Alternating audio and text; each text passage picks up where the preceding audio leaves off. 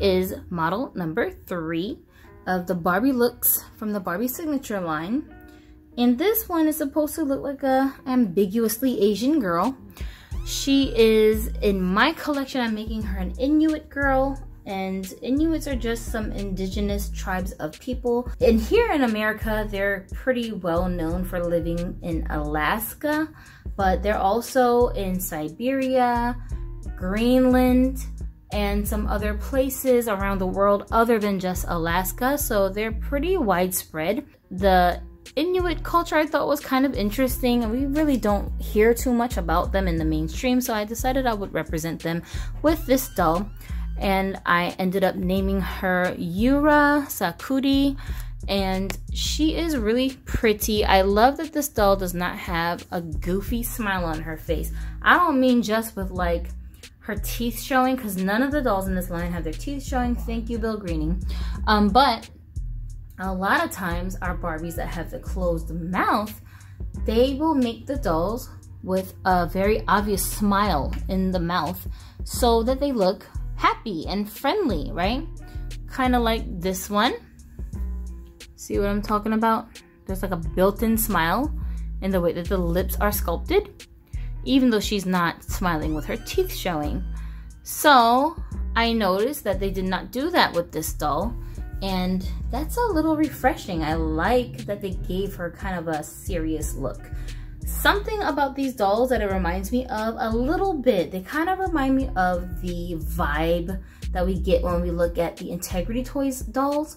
And they just look very like posh, grown up, serious, you know, not like, oh yay, I'm so happy to take a selfie, like kind of like the young people do these days. If you look at posts of the younger people on Instagram.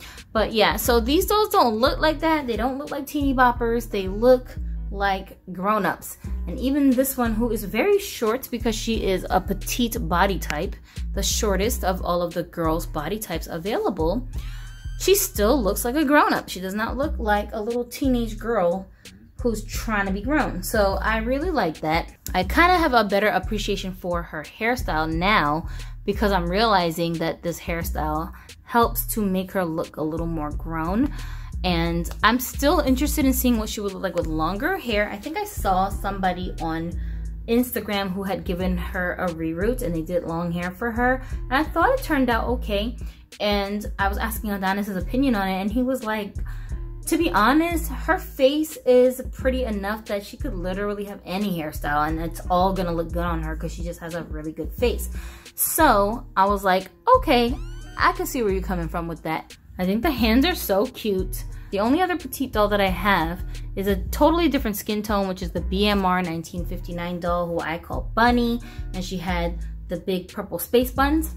So she's the only petite that I have other than this one. But now she's got somebody who she can hang out with in some pictures because they're the same height. She is a new sculpt. They're calling this sculpt Kit, K-I-T. Her eye color is like a green and brown kind of mixed together sort of color. And she's got a very, very, very subtle pink lip. So her outfit is 2 pieces, not including her shoes. Her shirt has a bit of this like mesh thing going on here that's see-through in the white, and then she's got the black covering it.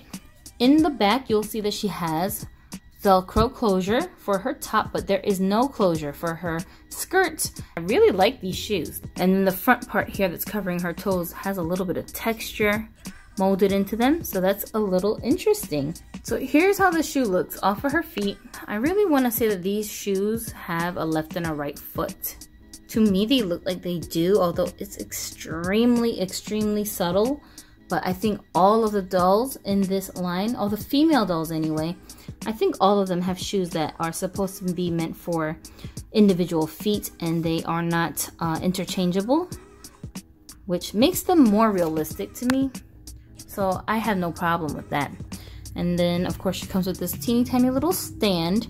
And if you don't like this part sticking out of the sides of the doll when they're dressed, you can actually just remove it and stick the stick up inside the doll's shirt, and then she'll just be leaning up against it so that you cannot see any of the stand from the front. And it's a more seamless look for your doll. So if you have broken stands or if you just don't like the way that it looks, you can definitely purposefully remove that part so you can get a better look. Don't fret, because Mattel does it too. I've seen it on their, you know, promo shots. They be removing that part and they'll just stick it up the side of the doll's clothes and take the pictures that way. So, bruh, it's all right. It's not ghetto, okay? All right. Keep in mind, this doll does have tons of gel in her hair, just molding it down, and she's got flocking all the way around. I think her hair is cut in such a way so that it has to sit on this side like this, because it's not even on each side. But I really honestly don't know for sure, because I have to remove this gel to really get a good look. But this part here is rooted in. Alright, so we're going to actually give her an outfit change. I'm going to put her into one of the other girls' outfits to see if it works for her. And we'll be back to see how she looks in a different outfit. And I still have not removed the gel from her hair yet. I just want to leave it alone for a minute so I figure out how I want to style her hair. But I did give her some earrings, and I put her into the model number 1's outfit, including the shoes. Now, like I said, her feet are a little bit more narrow and the shoes are kind of big for her, but it's not too big where it's gonna wobble on her foot. Like up here at the ankle area, it's pretty snug. The shoes aren't gonna be dangling off of her feet type of a deal. Of course, everything fit just fine, and this thing had Velcro on the top and the bottom, so she was able to get into it no problems. I think it looks good on her. Okay, so thanks so much for tuning into this video. I'll have other videos showing each of these dolls as well, so if you want to see their details, make sure that you're going and looking at them. They should be all together in a playlist as well if you want to play them back to back or binge watch. I'll talk to you later. My name's Gypsie. You're watching Broken Dolly TV, and I really hope you guys go and have yourselves a dolly day. You don't get it, you don't get it, you don't get it.